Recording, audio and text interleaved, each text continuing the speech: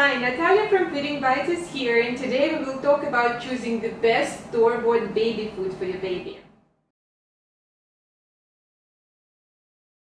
With a dizzying array of choices on supermarket shelves and confusing nutrition labels, it is hard to make the best decision when choosing best food for your baby.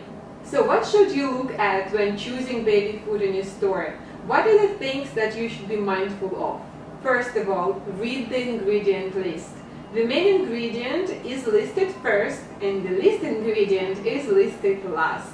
So if spinach is listed third and applesauce is first on that nutrition ingredient label, that means your baby is not getting as much leafy greens from that puree.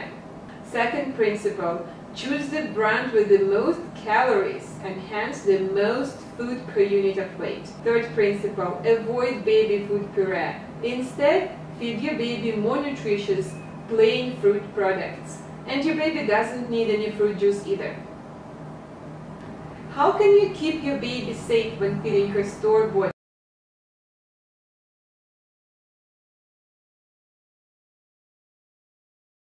Should stay fresh in the refrigerator for about 24 hours.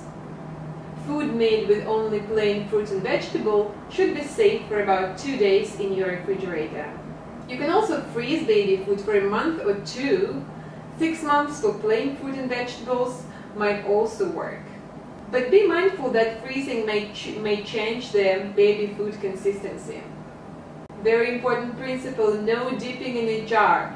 If you store leftover baby food in the refrigerator, make sure you didn't dip your baby spoon in it during feeding, or you will invite bacteria to grow.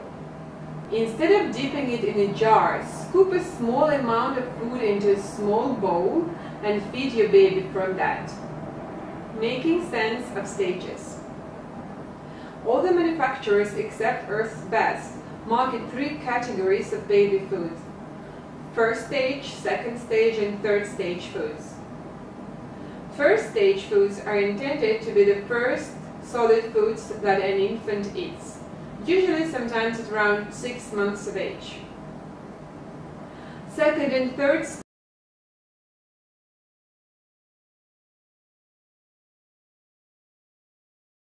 Most second stage foods are sold in 4 to 4.5 ounce jars and packages.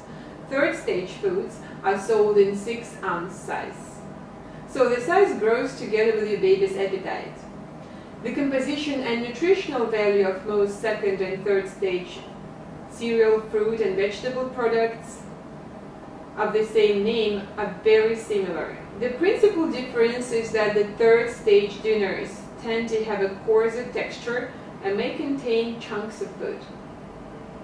Now it is really important to be guided by your baby's skills and not by your baby's age when determining what stage she is ready for. Some 6-month-old babies may be ready for finger foods, while other 10-month-old babies still need more time to practice their skills with purees before moving on to more texture. Also, the serving size of baby foods is a rough suggestion and nothing else. Babies have different appetites, and the best thing parents can do is to allow them to eat as much or as little as they want. What are the ingredients in baby food that are best to avoid? Your baby doesn't need sugar and starchy fillings such as tapioca, starch that some baby food manufacturers use. Both are nutritionally void and may replace more nutritious food from your baby.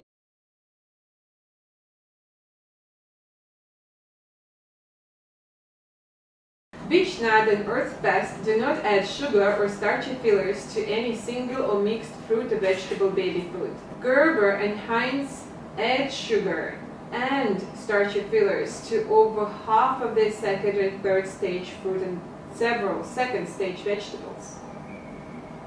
For example, Gerber adds sugar to 55% and chemically modified tapioca starch to 50% of its second and third stage fruits. Heinz adds corn syrup or sugar to 57% and chemically modified starch to 48% of its second and third stage fruits. Gerber and Heinz also add flour to mixed and creamed vegetables. Yikes. That's all I wanted to share with you today about choosing the best store-bought baby food for your baby.